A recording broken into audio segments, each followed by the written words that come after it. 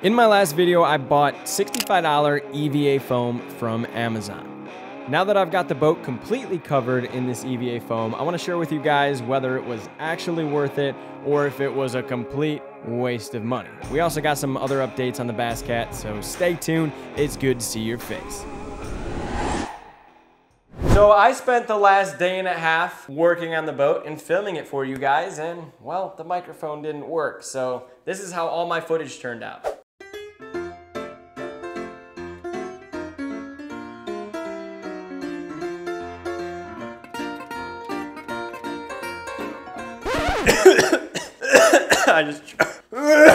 Oh my gosh. So at this point, we've officially finished the SEADEK in all of the boat, or should I say EVA foam. For those of you who don't know or you didn't see the last video, we covered my boat in cheap $65 EVA SEADEK that I bought from Amazon. Essentially, all we did was get the back deck finished yesterday. After we were done doing all that, we turned around, we did the floor, got the floor figured out. Overall, we were able to get the entire boat done with just 4 rolls of the EVA foam. That being said, I wanna share with you guys kind of the pros and cons at this point now that I'm done. Before, in the last video, I talked about some things that I didn't like. But before we get into that, you guys probably wanna see what the boat looks like, so check it out.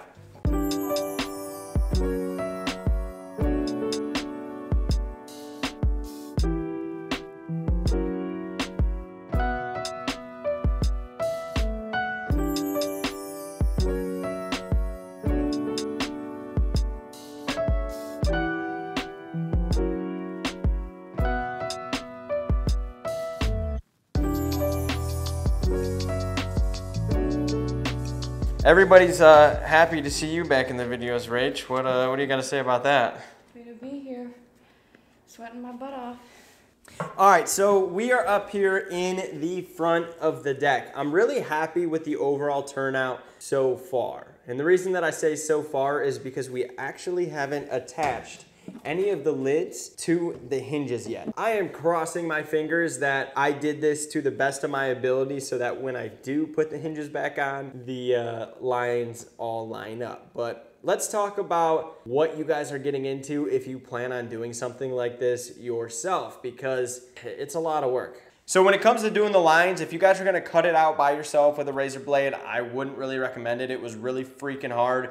If you order from SEADEK, everything's cut with a laser. So like it comes pre-cut out, everything's already figured out, so you know when a computer does it, it makes a lot more sense. Pros and cons are pros, it looks really good. Cons, it's really hard to do. Another pro is it feels good on your feet. It feels way better than carpet. I love the sponginess, I love the comfort. Another con, it's just not as form-fitting as carpet is. Another thing I noticed that's kind of a con with this brand was some of the shades of the rolls were all different color. Like I did not get the same consistent gray throughout all of the EVA foam. Now, I don't really care because over time this stuff is just gonna get dirty. I kind of goofed a little bit by choosing such a light color because this is probably going to get really dirty really quick. You know, it is what it is. This is not gonna be my premier bass boat. This is just gonna get me out, go fishing, have some fun. I think we're gonna go ahead and just be done with EVA foam for right now, hopefully. Then we're gonna move to putting the hinges and the latches on. So that's exactly what I did. I went ahead and started putting all the latches and hinges back on the compartments. Go figure, the GoPro was giving me problems and wouldn't time lapse properly, so it's not the greatest footage ever, but you guys get the point. All I did was put on latches and hinges.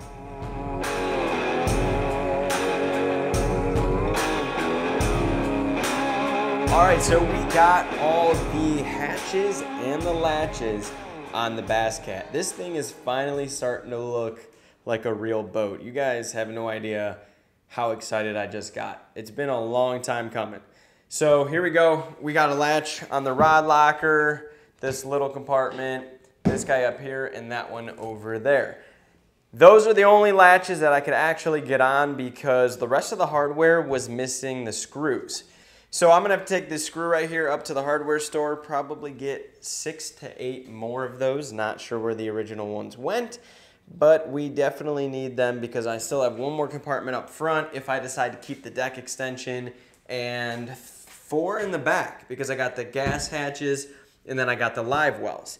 This is where I really need your guys' help because I'm not sure what to do in this scenario. I am missing a hatch right there to one of my live wells. It never came with the boat. It wasn't on it. Not sure what happened to it. Should I try and form one out of fiberglass? I do have leftover fiberglass, so I thought about making a mold out of, you know, this one and testing my fiberglass skills, seeing if I could maybe make one myself out of wood and then just cover it up. That is an option. If you guys would like to see that, let me know because I'm willing to try it even though I hate working with fiberglass. It's grind time, baby. We gotta get those holes fixed on the back of the boat. I'm just gonna use the grinder with some sandpaper on it. I have a lighter grit on there, not as light as I would like, but hit at it, get it all cleared up so we can drill those holes and fill them with epoxy. So you guys know the deal. This stuff is no joke to do in a garage. So let us just get it.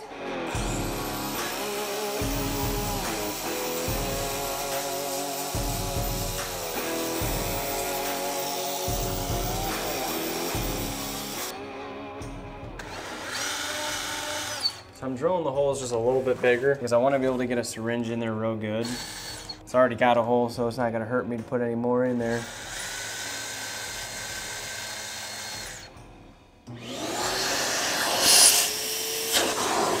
That was smart. I shot all kinds of crap in my eyes. All right, time for epoxy. Little bottom piece of a water bottle. We're gonna mix ourselves some epoxy. We're just gonna give it a little sauvage.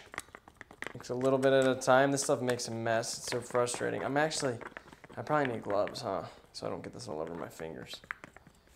I've seen a couple guys do this on YouTube where they essentially just fill the holes with epoxy and they put clear tape over them to give it like a nice flat seal. In the morning, they peel it off. So that's what we're gonna do. Oh, shizzle.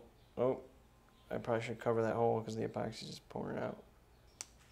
I wish I could have the boat a little more level than it is, to be honest. I could try and crank it down a little bit. Oh, it's on the John boat, eh? I mean, John boat, what? What? Wow, that...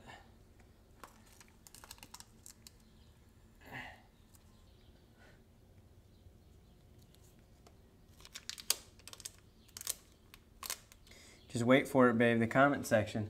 Everybody's gonna be like, what are you doing? You're doing that entirely wrong. You got everything so backwards. Oh, we ran out of tape. I need more tape. Oh, I would have done this and filled it with that and putty this, putty that. Honestly, I kind of wish I did fill it with putty. I'm kind of regretting that I didn't, but we're gonna try this. See how it heals up. I personally like using Marine Putty by JB Weld, but this is something where it's a little more on the sketchy side. So as you guys can see right here, we have the clear tape and it's over top of the filled epoxy hole. I used clear epoxy, that's why it looks just like the clear tape. According to the people on the YouTubes, this is the ideal way to do it. When it's done, I peel the tape off, sand her down, put some gel coat over it, and we should be pretty good to go. Oh, all right. Well, since, you know, there's gonna be 200 comments about how I did the epoxy wrong, I'm gonna crack a bush latte and drink to the haters. No, but for real, with the whole epoxy thing, I don't know if I'm in love with how I went about doing that. I guess we're gonna see the final result. Because of the hole is straight into the back, if it's too far this way, the epoxy is gonna pour out, which is what I'm hoping the tape fixes, but if it was too far the other way, then it would just go inside and it wouldn't hold. So all we can do is wait it out for now, so I'll give you guys an update. If that doesn't work, what I think I'm gonna do is take some kind of putty where I can knead it together, really get that hole closed up, smush it in there, let it harden, sand it down, and then from there maybe put a protective layer of like gel coat or something like that over top. So let me know what you guys think for your comments down below. Do you think I should just drill those back out, redo it a different way?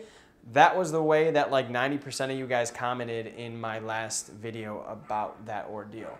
The last thing we're gonna be doing here for tonight and for today's video is going to be running electrical for the ignition. The ignition's all good to go. I got that all rewired. So we gotta get it back to the dashboard because guys, the Bass Cat's pretty much done. Well, I shouldn't say that. I shouldn't say it's done because it's not even close to done. I'm about ready to put this thing in a lake, fire that engine up and just see what happens. I know a lot of you guys might be against that, but I just gotta see it for myself, you know? I wanna see how the engine runs. I wanna see how this thing feels on the water. Pretty much the only thing preventing me from getting there is the fact that I don't have a shift lever yet. I need to buy a new one. I don't know if I'm gonna get a hot foot right now just because investment-wise on this boat. One big thing that is going to really kick me in the butt investment-wise with this boat is going to be the seats. I'm not gonna lie to you guys, I was kind of hoping Basscat would help me out. I tried to shoot them some emails and see if they could shoot me some discounts on the seats, considering a good amount of people are watching this, you know, to give me like 10% off on seats, but they didn't want to do that. I guess I gotta buy them, and I'm not buying the Basscat ones because they're $900.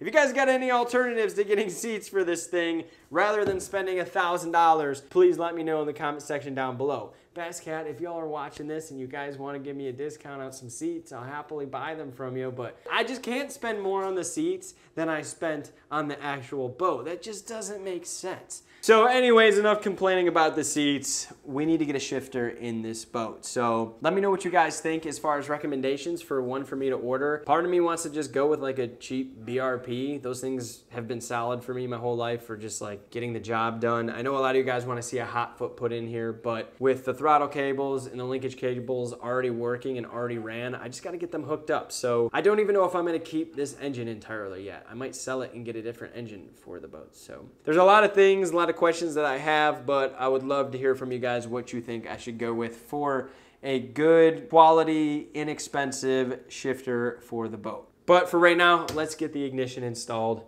because this is going to be a pain in my butt. So to get the ignition wires all the way back to the dashboard, this is what I'm going to do. I'm going to take some rope and I'm essentially going to fish it through the back of the boat using the throttle cable or shift cable, not sure which one this is. I figured the easiest thing to use was one of those cables because they're super stiff, so it's going to be easy to take out and put back through. So what I'm going to do here is I'm just going to put this guy on here like this, tie a simple knot so that it can't come through, just like that. And then what I am going to do is I am going to take some extra rope off of here and I'm going to actually attach a second one. I'm going to keep this one on there so that when I pull it through, I can pull it back through, but I'm going to attach another one to it so that I can get the actual ignition back through over here. And then even this way, if we mess up, we still have a way to back out. That should be nice and secure. We got our rope to bring the throttle cable back, and then we're going to have our new rope to bring our ignition through. Alrighty, so I'm going to need you to go down there and pull the throttle cable, so I'll take the camera. Alright, so Rach is going to pull the throttle cable from back there. I'm going to pull it from right here. So go ahead, just start pulling, Rach. And when you see the blue wire or rope, let me know. You got it? Boom. Alright, so now pull on the blue rope until you find the other piece that should be connected to it. Okay, now pull that one through. Keep pulling, keep pulling. All right, so it's just feed it to me a little bit, and it should come right through. Oh, look at that, it's already back, wow. All right, bingo, bango. I'm going to attempt to feed this through like this. It's thicker than it needs to be for sure, but I don't want to risk ripping any of these off. We're gonna try and just wrap this really nice and hope that it will make it through.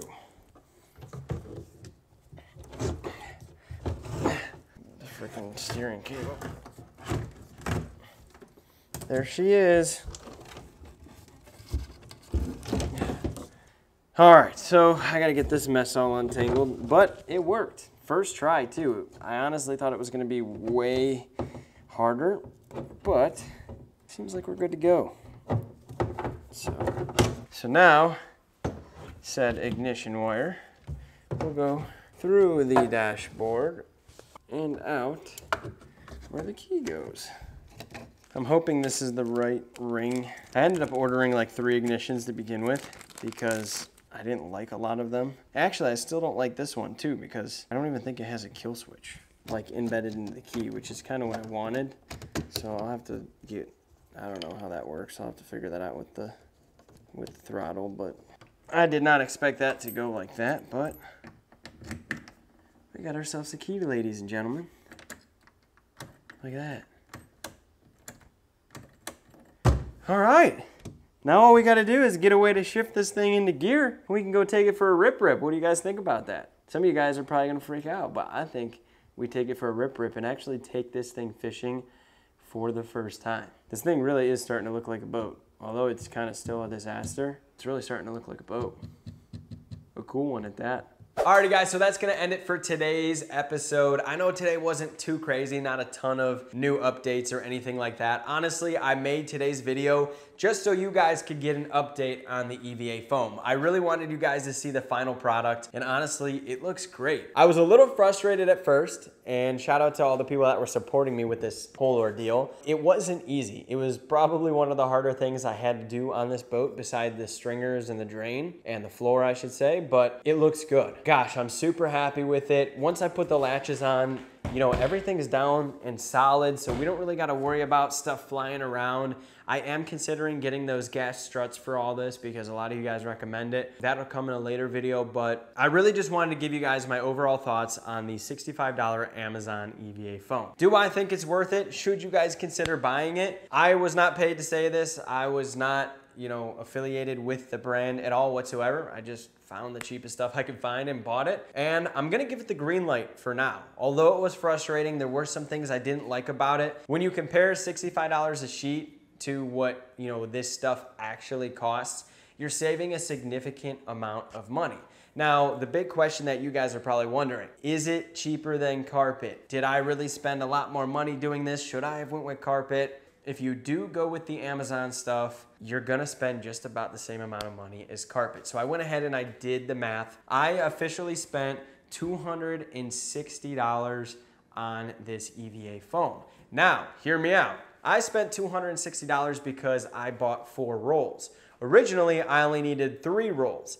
So I had to spend more money because I screwed up on the rod locker and the front deck. So I ended up spending more money. I went ahead, I went online, I looked up carpet, I got the exact mill that I would have put in here, and it would have cost me $240. It actually would have been cheaper to do the EVA foam from Amazon had I not messed up. We potentially could have saved some money is what I'm trying to say. So, looks great. I want to know what you guys think. I think it looks good. I mean, the boat's not really pretty and washed up right now, but it's just great to see this boat finally looking like a real boat. So, I just wanted to show you guys that now that you've seen it. From here on out, we're pretty much just going to be prettying up the boat. Like, we've done the majority of the stuff that needs to be done to this boat to get it ready for the water. The only thing it's missing is that shifter. But from here, you guys know what to do. Hammer out that comment section. What do you think we should do to those holes in the back? Should I just let it ride with that epoxy? Should I drill it back out, shove it with some putty, like water weld, get that in there, sand it down, gel coat it? What should I do for a dashboard? Because we're gonna need one of those soon. What should I do for the shifter? And if there was anything else that you guys would wanna see me do to the interior of this boat, let me know. So I have an early day tomorrow, guys. I grind my butt off every night to try and bring you guys videos. I'm gonna try and figure out how to get at least 2 videos out a week. I'm working on it, trying to play with the schedule, trying to make this work, but I'm at least getting 1 out a week for you guys. So thank you for every single one of you that stays tuned, supports me. I wouldn't be able to do this stuff without you guys. So with that being said, I'll see you guys next time.